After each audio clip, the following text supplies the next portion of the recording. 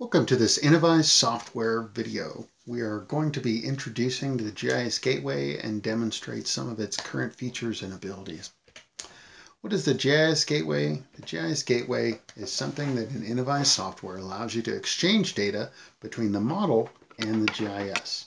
This is available in InfoWater, InfoSewer, as well as InfoSwim software.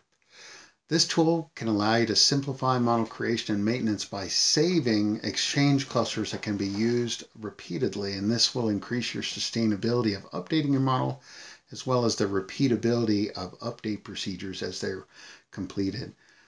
This makes it ideal for maintaining a one-to-one model to GIS relationship.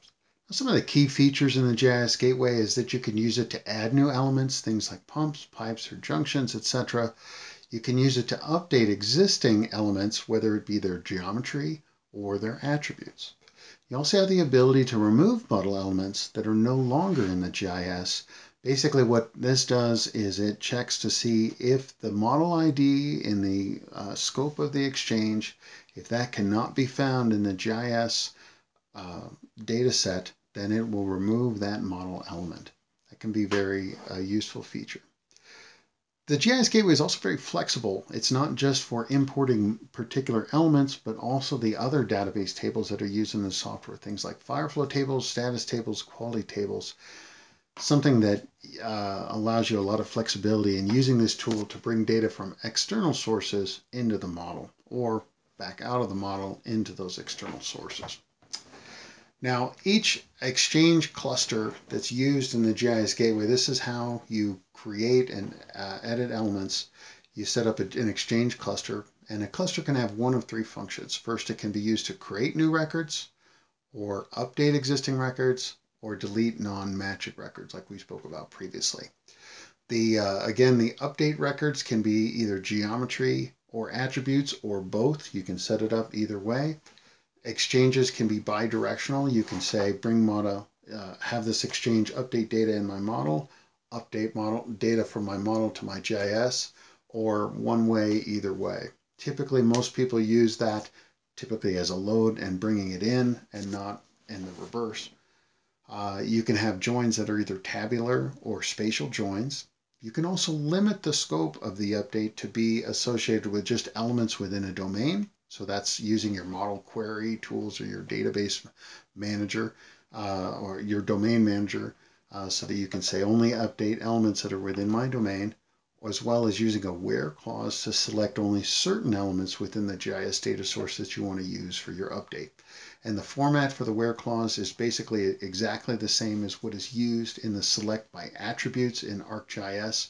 So if you create it in there, find that, copy that text the way that it formats the where clause, paste that in there. That's exactly how that's going to work. You also have the ability to create unique IDs. If your GIS data set does not have unique IDs that you can use the model, check this box and have it recreate unique IDs so that everything is unique.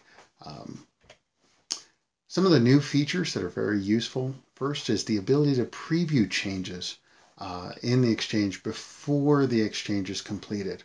When you're running an exchange and you hit the load button and you actually run this compare button. For example, in this is the new, and we're doing a compare, and it lists out the 10 new pipes that would be added if that exchange was running. And then if you're doing an update, and there are attribute changes, things like changing length, diameter, whatever, it will highlight in red the attributes that are going to be updated by the exchange. Another new key feature is the ability to log changes.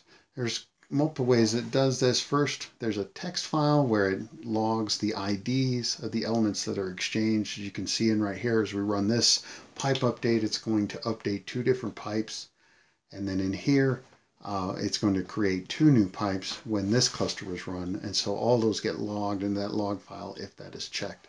You can also set aside selection sets that will highlight elements that were updated as well as elements that are newly created, and that allows you to go back after the exchange is completed, put those selection set elements in the domain and visually see exactly what was updated by that last exchange. That could be very useful. That concludes our demo of the software. At this time, if you have any further questions, please contact us. Thank you.